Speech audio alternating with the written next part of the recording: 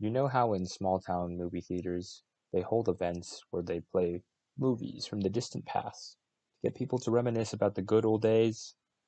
Well, I decided to attend one of these events, Elvis Movie Night.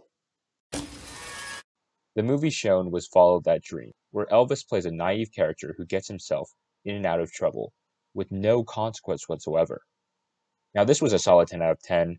All I learned from Elvis Movie Night is that Elvis is the king. Of what exactly? I'm not sure.